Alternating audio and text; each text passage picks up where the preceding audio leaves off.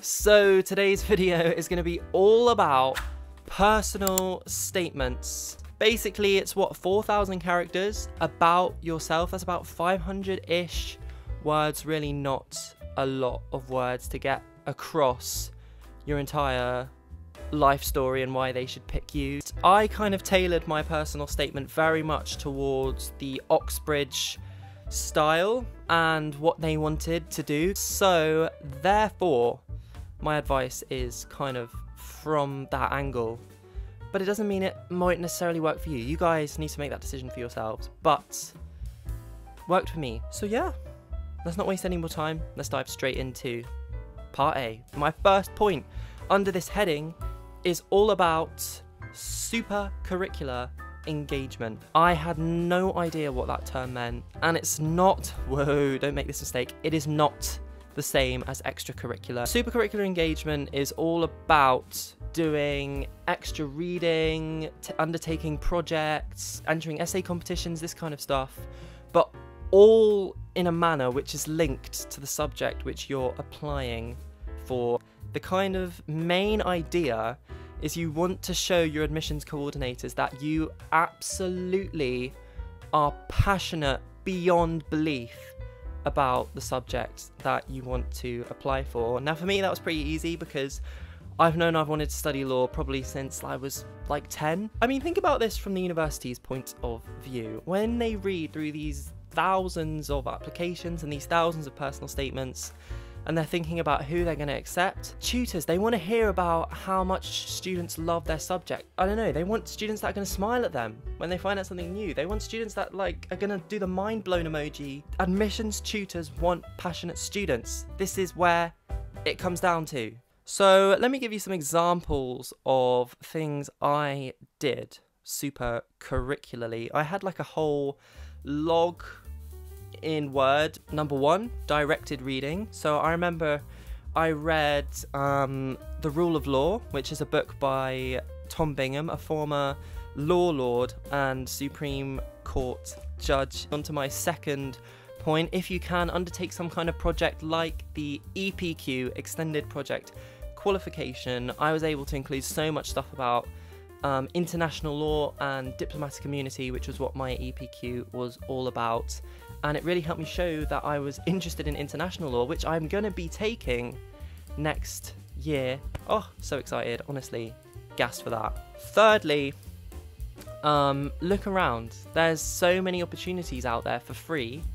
I undertook an essay competition run by the John Locke Institute, and entry was free, and they have essay questions you can do based on all the different subjects you might be applying for. So obviously I did a legal question about the what did I do on presumption of innocence. I had so much fun doing that. I learned so much, allowed me to show in my personal statement that I'm really interested in criminal law. Like, guys, the options are endless, and I know these are all from a legal angle, but whether you do history, whether you do maths, whether you do natural sciences, there are super-curricular opportunities out there for you. Go out there and grab them. So just to round off this section, I have a few resources for you if you fancy getting right underway with that super-curricular engagement. They're kind of general resources. So firstly, we have OXBRIDGE, which is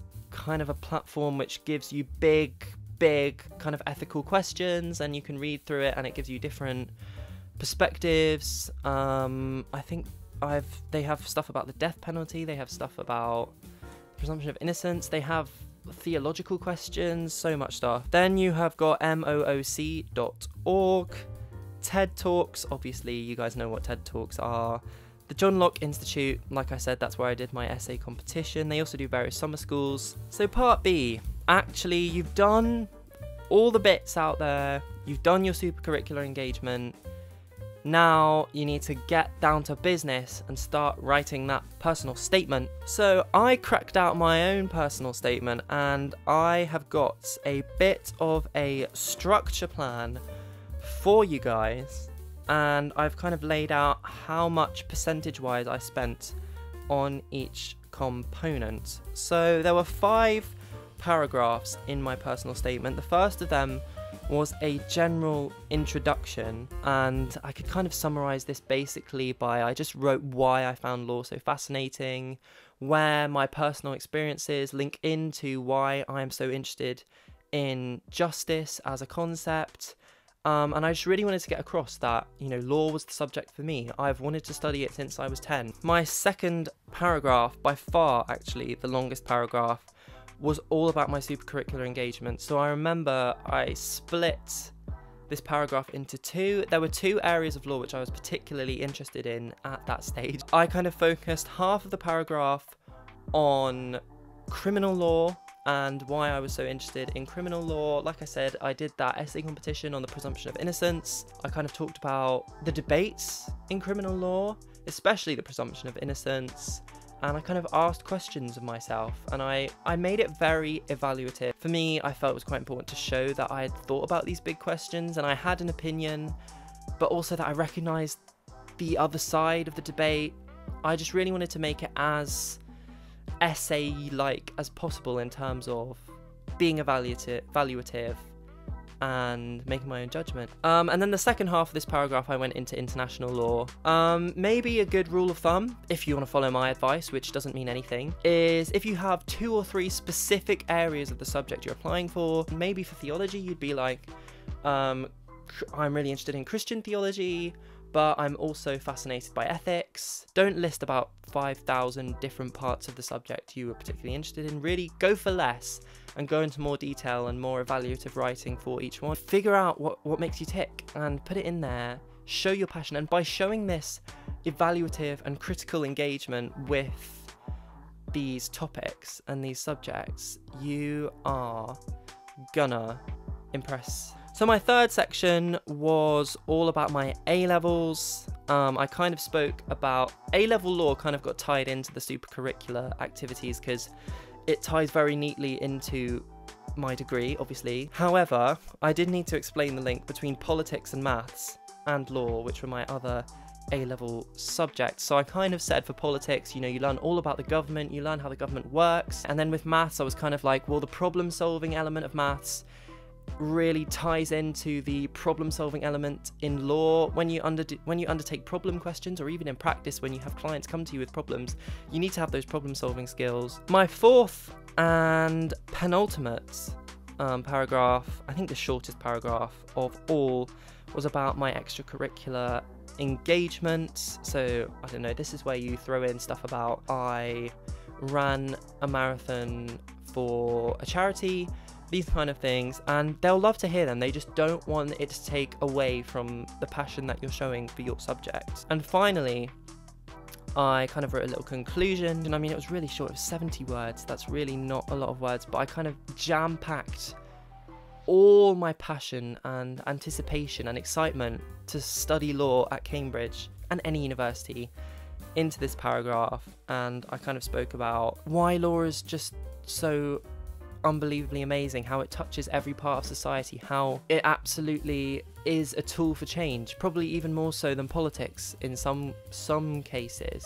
I think it's quite important somewhere in your statement, either in the conclusion or the introduction, to acknowledge that studying law or studying at any university isn't going to be easy. It's going to be a challenge. You need to acknowledge the challenge, but then for sure say, look, I'm looking forward to that challenge. I know it's not going to be easy, but I want to grow, I want to learn. So let me just run you guys through the ratio of that structure so you can see how I allocated my words. The introduction was about 20% of the statement, then the super-curricular engagement, by far the biggest paragraph, took over 50% of the entire statement. My A-level paragraph took 10%, my extracurricular paragraph took another 10%, and my conclusion took a further 10%. So woohoo! That is Part B in the bag. Now we're on to final bit. I know the video's nearly over, guys. Oh, thank goodness.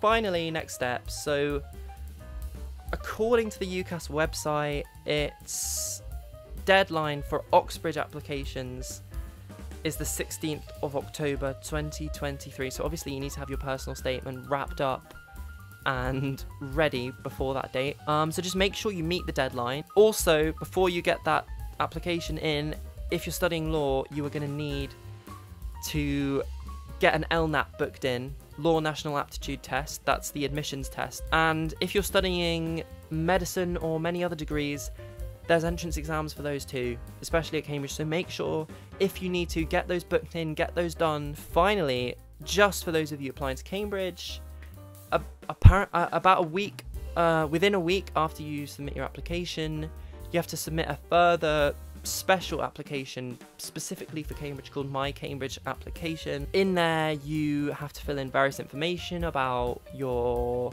A-levels and your GCSE certificates, and I think you have to provide ID. I'm just going back from what I can remember. And then back in what my day was called an SAQ, I think it's called something different now, but it's basically an optional further personal statement where you can talk about why specifically you want to come to Cambridge. Definitely, hint, hint, definitely do that. So yeah, that wraps up the bid for today. I guess I can close this off with a bit of a funny story to just reduce your guys' stress level. So I was speaking to my girlfriend the other day. Obviously, she goes to Cambridge as well, and I was saying, look, I'm doing this video about personal statements. She's in the year above me, so I was like, do you have any advice you want me to put in the video? And she was like, well, I wrote it in 2 days before the deadline and sent it in. Guys, if you can write it 2 days, by the way, don't. You there thinking about doing that, don't do it. The point I'm trying to make is she did it 2 days before the deadline in a bit of a rush. She got in. You know, this is not a huge stressful thing, that it doesn't need to be like that. So yeah, that wraps up. I'll just remind you once again, not many people who view my videos subscribe, so can you there subscribe right now, leave a comment, please leave loads of comments. I have lots of time nowadays, so I will reply. And yeah, love you guys. As always, stay tuned for another video next week. You guys are truly the best. Yeah, see ya. Stay awesome.